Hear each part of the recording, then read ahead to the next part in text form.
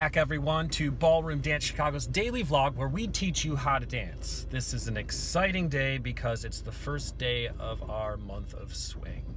I just arrived in the West Loop, so I need to get out of the car, get to the studio so I can teach you some stuff.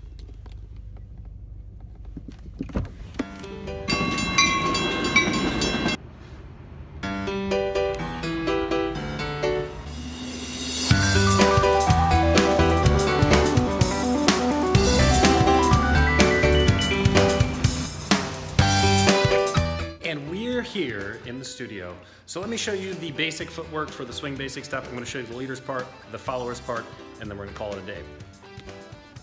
Okay, so the leaders part of the footwork starts with the left foot. I'll do it facing you guys. So we're gonna go in place, and then we do rock, step, in place, rock, step. Or if I do it from the side, it's left, right, rock, step, left, right, rock, step.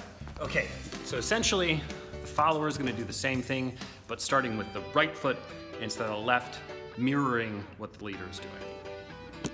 So follower's part, I'll do it from behind, go right, left, rock, step, right, left, rock, step, different angle, right, left, rock, step, right, left, rock, step. Okay, so with those two steps, if you put them together, leader and follower, you should be able to dance together.